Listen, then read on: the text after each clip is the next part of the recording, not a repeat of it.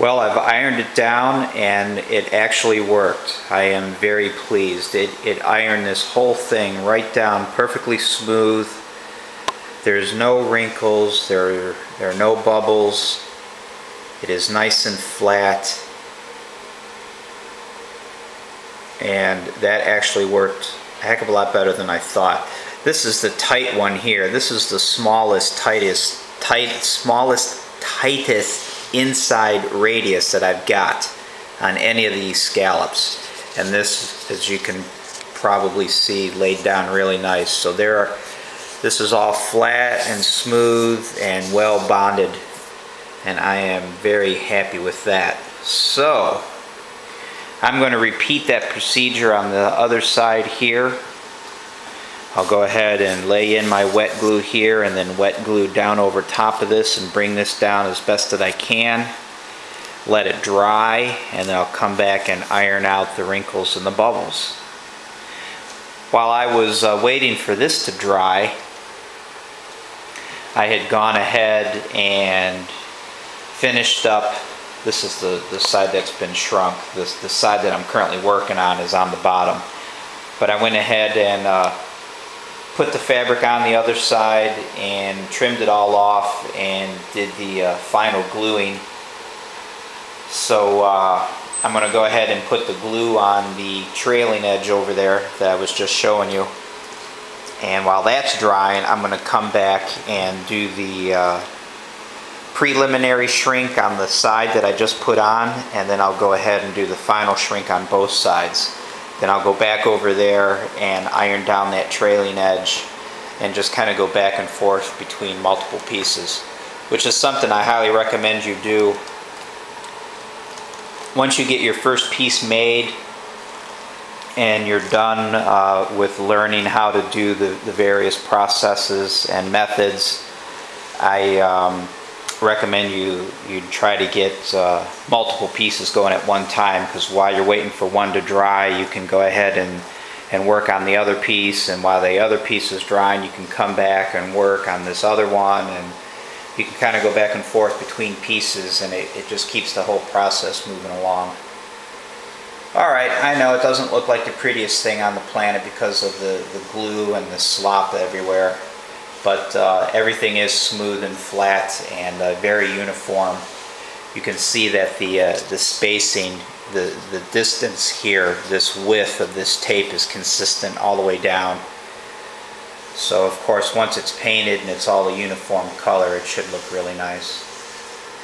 Alright, let me get started on this other side and do some more gluing and shrinking and forming, and then I can start rib stitching that other elevator. I believe I'm well enough along with making these pieces that I can go back and pretty much document the entire process that I use to get a tailpiece covered, stitched and shrunk and all that good stuff. So I'm going to start with this elevator here and kind of go through the entire process from start to finish. So this is, I believe this is the left elevator. And you can see that I've got it already pre-glued. This initial pre-glue that you put on the fresh wood, you do not wipe off, you just wipe the glue on and let it dry.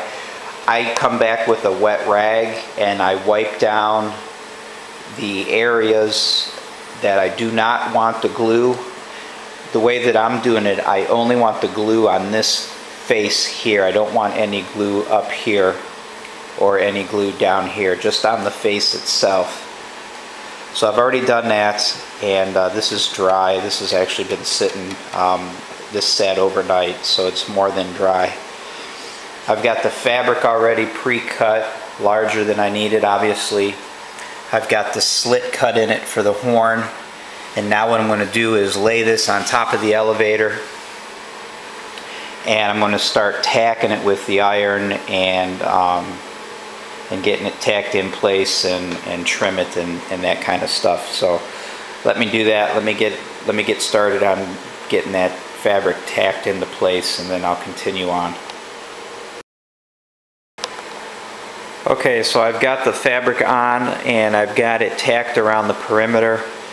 Using the iron set at about 250, roughly the initial shrink temperature setting, I just went around and tacked this down into the glue using the iron around the perimeter. You can see I still got things to trim off. I did that around the whole perimeter, working it a little at a time, cutting off the excess so I can make these corners. Now keep in mind that this is just an initial glue here. Once I get this trimmed up, then we do the final gluing, which will go through the fabric and attach to the glue that's underneath, so you get full penetration through the fabric with the final glue, which we'll do here in a minute. Here's the scallop trailing edges. I found that it's helpful in the deepest part of the scallop, roughly the center of the scallop. It helps to slit the fabric because the fabric tries to pull between the high spots, so if you slit it in the low spot, it makes it a little bit easier to get it around. So it's tacked around the perimeter. I'm now going to go back and trim off all the excess, and it will be time to do the final glue and then do the initial shrink. Here's the elevator trimmed, and I'm getting ready to put the final gluing on it.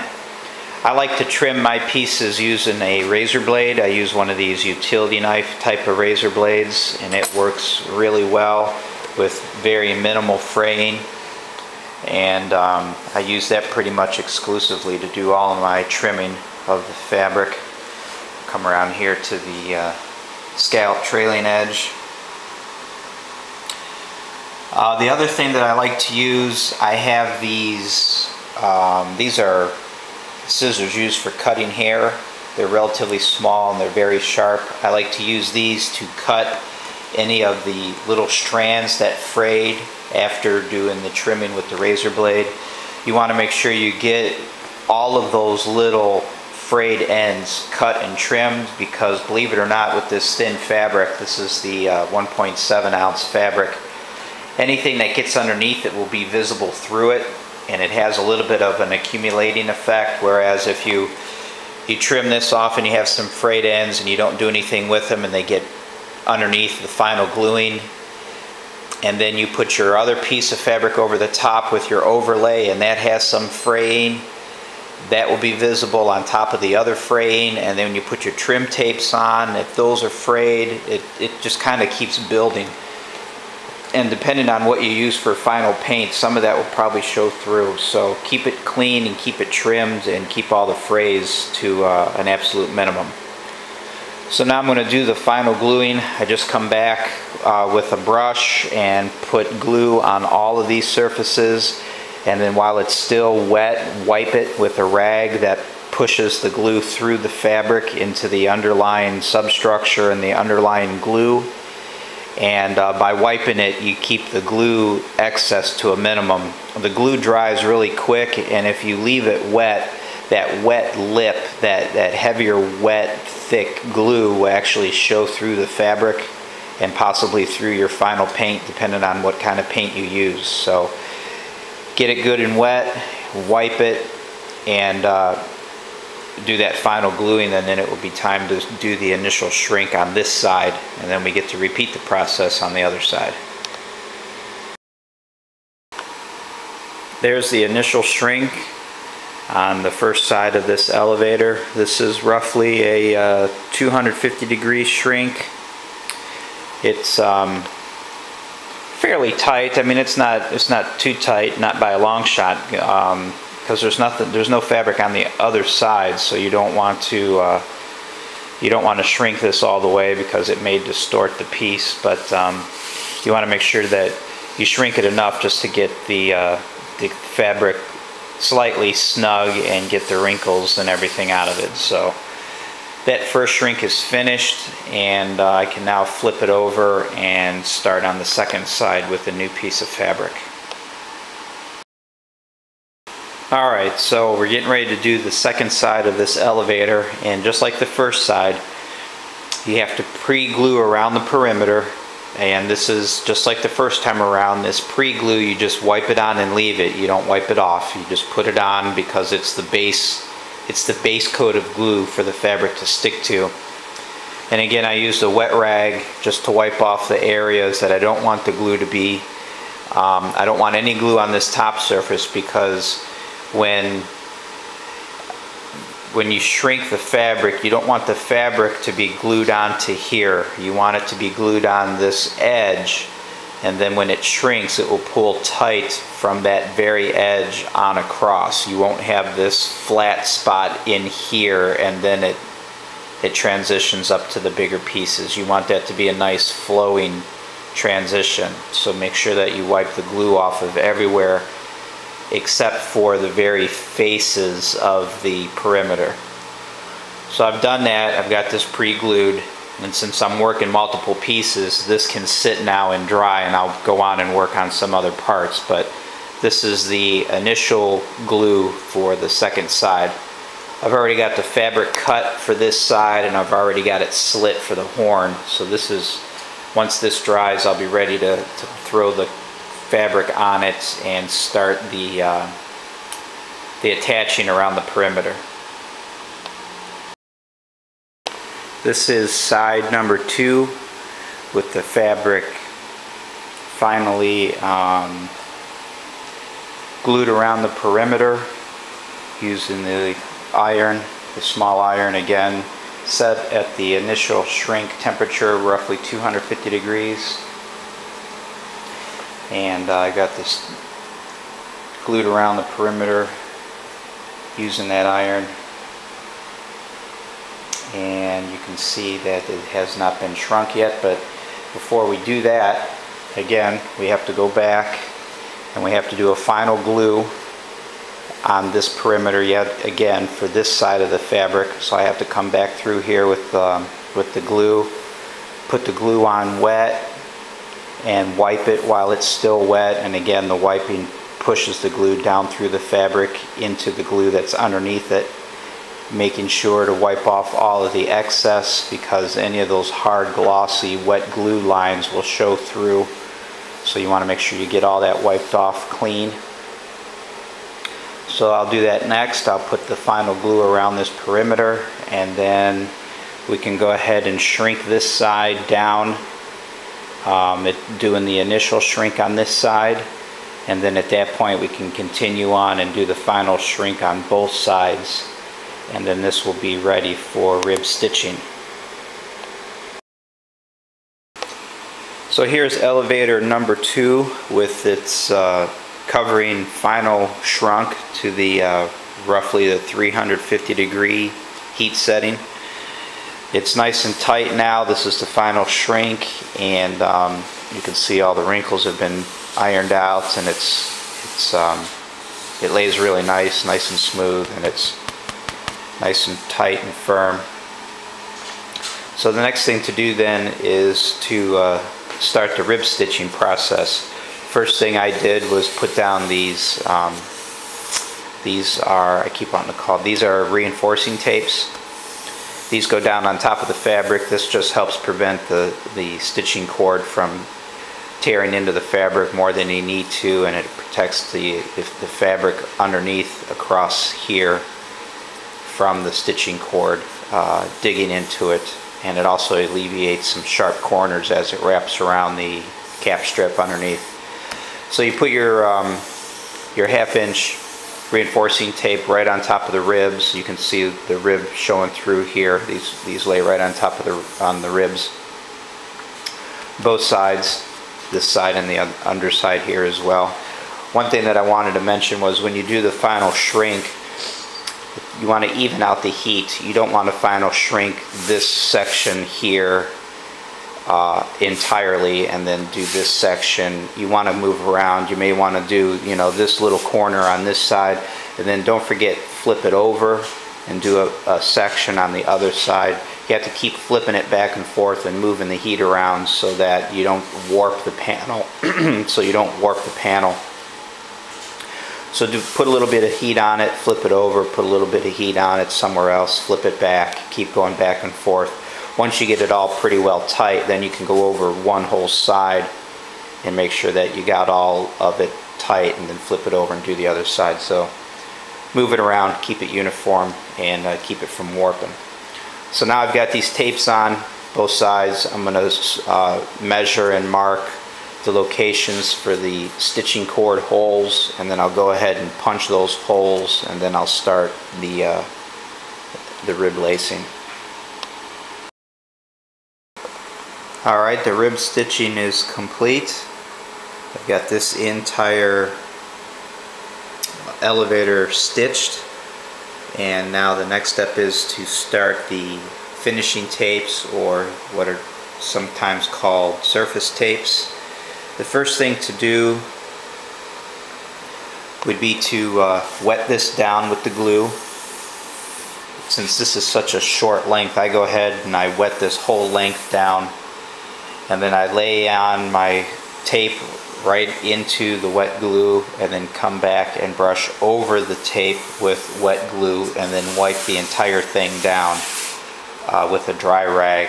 And again, that is just to make sure that the glue penetrates the tape and this fabric here to give you a good strong bond. So wet this out, lay in your tape, wet it through, wipe it dry, and that will be it for the tapes over the stitches. So let me start that and continue on. Moving on with the elevator, I'm now getting ready to put this piece of finishing tape on the scallop trailing edge. What I have done, I take the finishing tape and I fold it in half lengthwise, and I run it down along a sharp edge like the end of this table here to crease it down the center. And then a little bit at a time, I'll center that crease on the center of the trailing edge, and I'll just lightly tack it with my iron. So I'll center it, and I'll tack it, and I'll move down, center it, tack it, move down, center it, tack it, and I do that the whole length.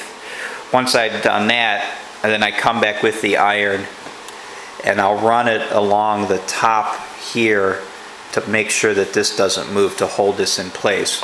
While I do that, if I can only speak correctly, I hold the loose ends down out of the way, and then I put my iron on, and then I'll move down a little bit and put the iron on.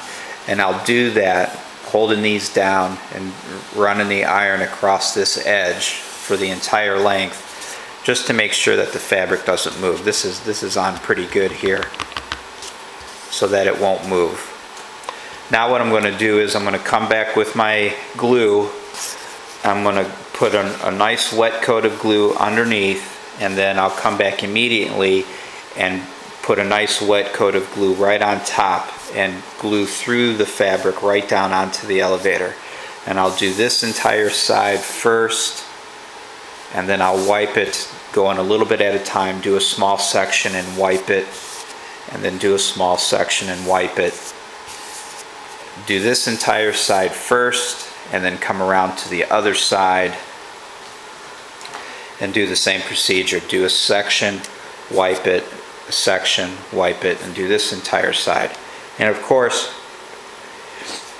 just by doing that, it doesn't get all the wrinkles and creases out of the fabric, but it does hold it down into place. I'll come back with the iron after the glue's dry and shrink this, and it will pull all those wrinkles and creases right out of it. So let me get to gluing, and then I'll come back and we'll do some ironing.